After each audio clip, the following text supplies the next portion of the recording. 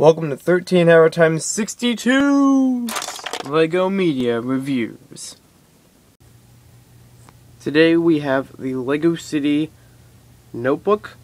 It's 70 pages, and I actually don't know where this is available because I only got it as a birthday gift.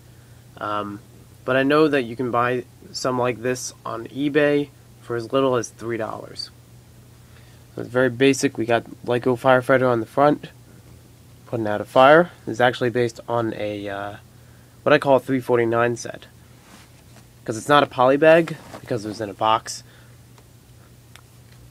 So the pages are very simple. Got two margins on either side.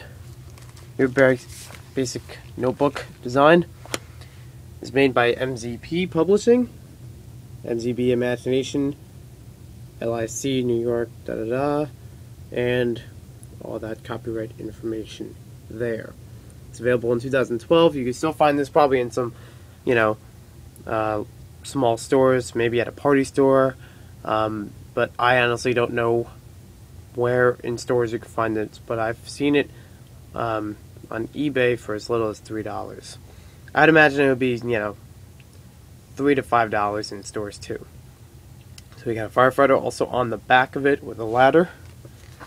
And basically, it's not much Lego, and this is a Lego Media Review, but you just have like the Lego design on both sides, and there are many notebooks, with the Lego logo on it, have some Lego people, just on the front and back, but the inside is pretty basic as far as the notebook. It's probably the shortest media review that I have yet to do. Thanks for watching, anyways. It's a nice looking notebook, if you'd like the cover and back. We'll see you next time on LEGO Media Reviews.